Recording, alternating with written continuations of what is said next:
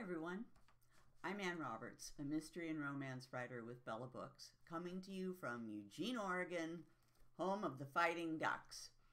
And I'll just go say right now, if it looks like I'm wearing lipstick, I'm not. That hasn't happened since 1992. But unfortunately, I'm not in great lighting. I am thrilled to be a part of Bella's new Author's Corner, an opportunity for authors to connect with readers virtually. Today, I'll be reading from my upcoming mystery, Dying on the Vine, the 8th installment in the Ari Adams Mystery Series. And I promise you there's a lot more pages than this. Ari Adams is a real estate agent in Phoenix, and trouble just seems to find her. In this series, there are a lot of funny moments, lighthearted scenes, and some would call them cozy mysteries. And in the scene I'll share today, Ari and her best friend Jane to fly to Oregon's Willamette Valley. Jane is getting married, and she and Ari are scoping out the wedding venue, which is a vineyard owned by Jane's childhood friend, Mina Summer. Now, although Jane is getting married, she is a serial flirt, and she's going to have a little fun with the TSA agent. So this is Dying on the Vine. The long security line wended left and right as the weary passengers shuffled forward, a few gulping final sips of coffee before the stoic TSA agent confiscated their cups. Ari Adams sighed as she and her best friend, Jane Frank, joined the line. "I really wish you'd sign up for pre-check," Ari said. "As often as you fly to Cali to see Rory, I'd think you'd want to skip this part." "Nuh-uh," Jane replied. "And miss the chance to be frisked?" "Are you serious? We're in this line at 3:30 in the morning because you want to get felt up by a cop?" Jane just smiled. "Don't you think that's a little ridiculous since we're headed to the location of your wedding?" "Hey, Rory and I aren't married yet." Ari looked aghast. "If you're suggesting..." Jane held up a hand and gave her stuffed carry-on bag a push forward. "I'm not suggesting anything. I'm totally committed to Rory. My days of lewd remarks to women in uniform and committing sex acts in nearby restrooms because of said uniforms are over." Jane had easily convinced Rory that they should marry at the vineyard, and this trip would only confirm what was already decided. Rory had wisely chosen to stay away, giving Jane and Mina reminiscing time. Ari was happy to accompany Jane and fulfill her maid of duty honor, meet Mina, and also Mina's wife, Cleo, and of course sample the winery's award-winning Pinot Noir, cleverly named Phoenix.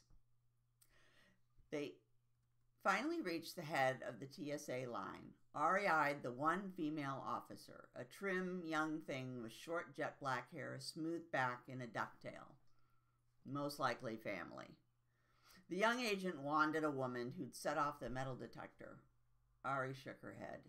Jane lived for this. They each grabbed 2 bins and performed the required FAA ballet that allowed them into the airport's inner sanctum. Ari assumed the hands joined overhead position and exited the scanner without incident. She gathered their things and moved outside the immediate security area, waiting for what would undoubtedly be a show starring Jane and the poor, unsuspecting TSA agent. The only thing missing was the popcorn. Jane, wearing a crisp tailored white shirt that clung tightly to her large chest, stepped into the scanner and locked her arms above her head. She closed her eyes, shook her blonde mane left and right, thrust her chin to the sky, and froze in place like an actress in a bondage film. When the young female motioned for her to exit and step to the side, Jane's eyes grew wide. "Is there a problem, officer?" She leaned forward to read the badge. "Cassidy?" Cassidy cleared her throat and stood ramrod straight. "Yes, ma'am. I need to check here, here, and here."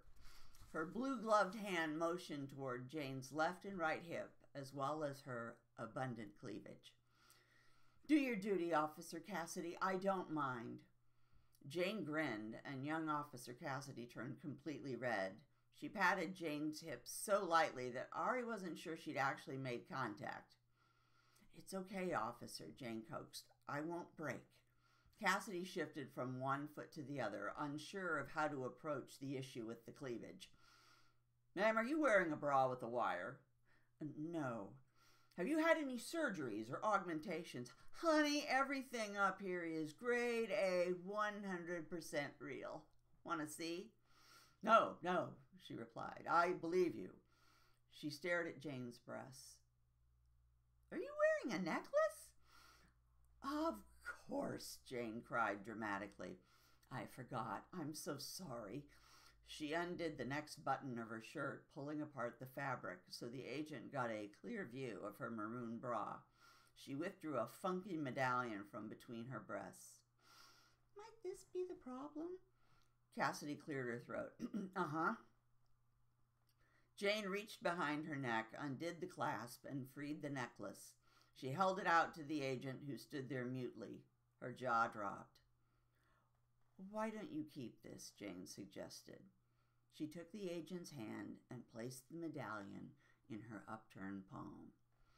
Officer Cassidy whispered a slight "Thank you" as Jane swaggered away and took her carry-on from Ari. She threw the young agent one final look and said, "Do you think she'll remember me?"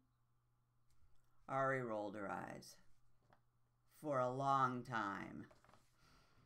Okay, so that's the scene.